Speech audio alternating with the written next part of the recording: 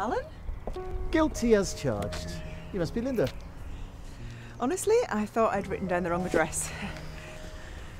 Are we doing the interview here? Sorry about the informal location.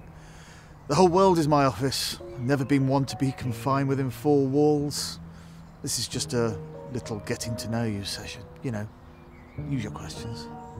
Fire away. I'm ready for anything. Anything? Great. So what would you say makes you the ideal candidate for this fantastic opportunity? Well, I'm extremely dedicated. I'm very loyal. And my experience and CV are second to none. I don't doubt it. You are the prime candidate.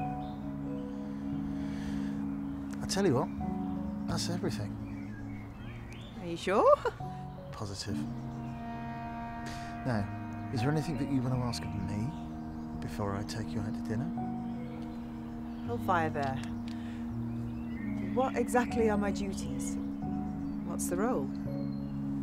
Well, it's managing my whole life, really. I'm a very busy man. It's non-stop every day. I don't even have time to feed my children. Right. And, what line of business are you in again? The listing was very vague. Bit of this, bit of that. Jack of all trades, me.